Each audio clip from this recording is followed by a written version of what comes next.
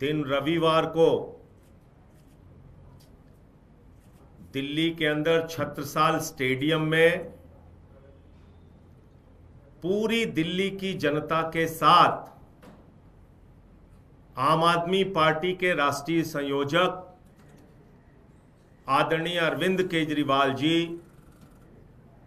जनता की अदालत कार्यक्रम करेंगे। जब केजरीवाल साहब ने इस्तीफा दिया था तो उन्होंने संकल्प लिया था, ये तय किया था कि अब पूरी दिल्ली में वो जनता की अदालत में जाएंगे, क्योंकि माननीय सर्वोच्च न्यायालय ने उनको जमानत दे दी। प्रधानमंत्री जी ने जिन संस्थाओं को उनके पीछे लगाया था,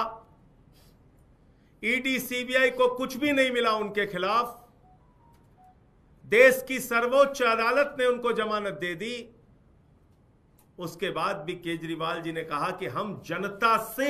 ईमानदारी का प्रमाण पत्र लेकर सत्ता में आएंगे। जब दिल्ली की जनता उनको ईमानदारी का प्रमाण पत्र देगी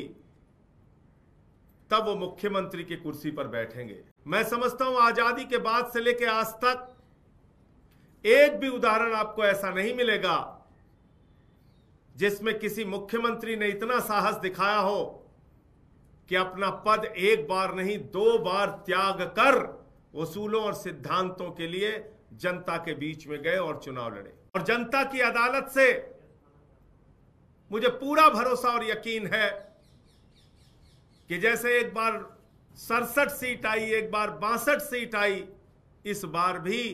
प्रचंड बहुमत के साथ दिल्ली की जनता ईमानदारी का प्रमाण पत्र अरविंद केजरीवाल जी को देगी और वो मुख्यमंत्री की कुर्सी पर बैठेंगे। तो मैं दिल्ली के अपने सभी बंधुओं से, माताओं से, बहनों से, बुजुर्गों से अपील करूंगा, प्रार्थना करूंगा कि जो जनता की अदालत 6 अक्टूबर को छत्रसाल स्टेडियम में प्रातः 11 बजे से लग रही है,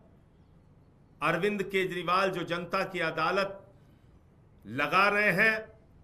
उस जनता की अदालत में आप भारी से भारी संख्या में पहुंचिए और केजरीवाल साहब के विचारों को, उनकी बातचीत को सुनिए और अपना प्रमाण पत्र दीजिए।